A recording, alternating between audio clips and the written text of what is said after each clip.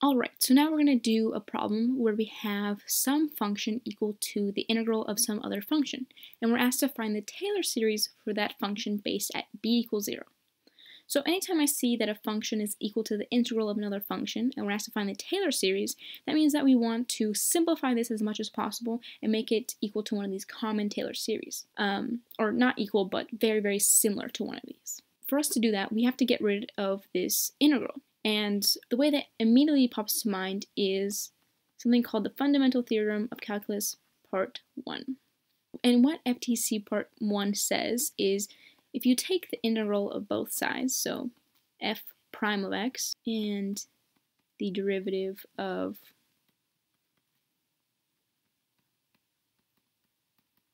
these should be equal to each other.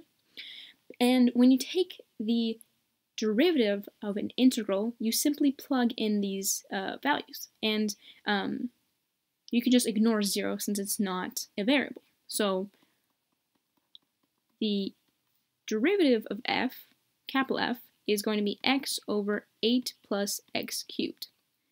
So that looks a little bit more similar to one of these, and our important distinction is that this is equal to f prime of x, not equal to f of x. So we're going to have to take the integral of our series that we find. Now the next step is to pair it up to one of these common Taylor series. And the reason we do that is since we already know their series equations, it would make more sense to sort of make it look like one of these series so that we can add on to this series equation. This equation doesn't have an e to the x, so we can rule that one out. It doesn't have a cosine, so we can rule that out. And it doesn't have a sine, so we can also rule that out. So the one that we want it to sort of fit the mold of is 1 over 1 minus x. I notice there are a few problems here in that it doesn't really look like that, so we have to mold it. We have to like factor stuff out of the top and the bottom to get it to look like this, and then we would multiply whatever series we get for this by what we factor out. So, at the top we want a 1, but we have an x. So what we can factor out is an x, and this is going to be over something, and then times 1. And then at the bottom, what we want is we want 1 minus x. So this 8 should turn into a 1. So we can accomplish that by dividing by 8. So factor out another 8 here. So now we have 1 plus x cubed over 8. Oh, that's not an 8. Over 8. So you see what I did there? You just divide this by 8 and you divide that by 8. Just factor it out. And now we have this. But it still doesn't quite match our mold. So what we have to do is we have to take the negative of this. So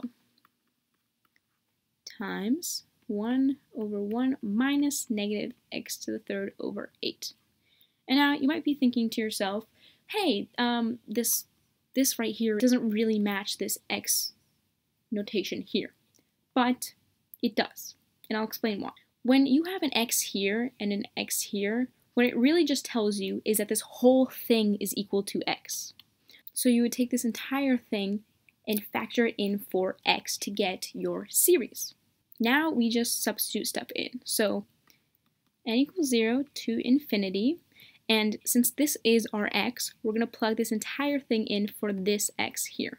We're going to plug this entire thing in for x. So negative x to the third over 8 to the n. And we can factor stuff out and make it a little prettier. So n equals 0 to infinity, negative 1 to the n. The way you factor stuff out here is you know that you can imagine that there's a negative 1 out front here. So negative 1 times x to the third.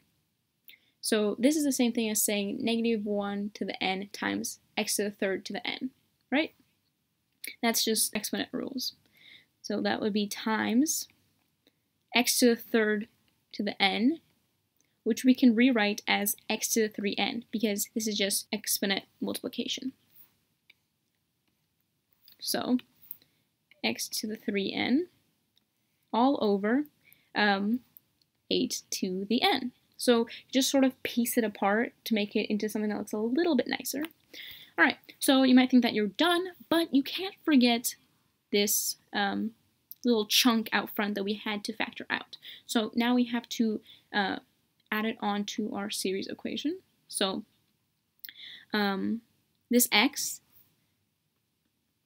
is not a -1, so we wouldn't add anything to this exponent, but it is an x, so you would just add on a 1 here. And the reason for this is when you have x to the 3n times x, this is the same thing as writing x to the 3n plus 1, exponent rules. So it might be helpful to brush up on exponent rules before you dive into the series unit. Cool. And now we do the same thing with our 8 down here. So we get 8 to the n plus 1. And that is our series equation, but that is our series equation for, once again, f prime of x. So what we're going to want to do is we're going to want to take the integral of this. And that might seem a little gross, a little funky, but bear with me. So our only variable in this entire series notation is our x right here. We don't need to pay attention to this. We don't need to pay attention to that. So -1 to the n. You would raise this to one more exponent. So you know how to take integrals of things. So the integral of something like x to the squared would be x to the third over 3. So you do the same thing here. Plus 2 all over 3 to the n plus 2 times 8 to the n plus 1. And this is your final answer. So the Taylor series can be kind of a pain in the butt, but if you remember FTC Part 1, and if you remember these common Taylor series, you should be able to just jump to this step here where you already have the series notation for it.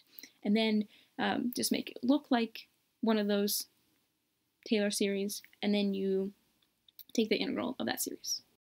Ooh, it's the end screen. Click on one of these links to be directed to that playlist. And don't forget to subscribe!